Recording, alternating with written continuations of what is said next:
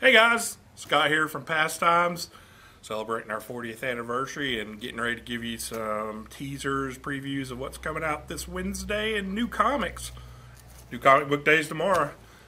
Hey, there's Chris back there doing cameras. We'll start out with Avengers of the Wasteland. So if you like the Dead Man Logan, Old Man Logan stuff, this is for you. Continuing the end storylines happening. Here's Captain Marvel, the end. Ooh, colorized Usagi Yojimbo first appearances and stuff. Cool stuff there. New story in there too. Cult Classics #4, fun horror. Magnolaverse, Frankenstein new story, Frankenstein Undone #1. Image new issue #1, The Protector. Kind of a sci-fi post-apocalyptic, I think. Maybe, I don't know. I'll have to read it, right? Ravencroft #1, exploring the Arkham of Marvel there. One of our new favorite series currently from Matthew Rosenberg is Hawkeye #2. Hey, Avengers in Space. Still. Here's a new issue of Avengers. Thor #2. Love #1. Donny Cates is having fun with Thor in space also. A new issue of 100-page Giants from DC Superhero Girls. These are fun books. For $5 you get 100 pages. It's pretty cool.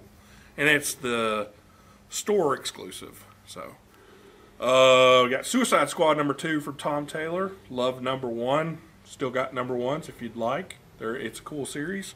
Come pick up 1 and 2. Last part to Green Lantern Black Stars from Grant Morrison, leading into Season 2 of Green Lantern. The latest issue of Flash. Solid book from Joshua Williamson.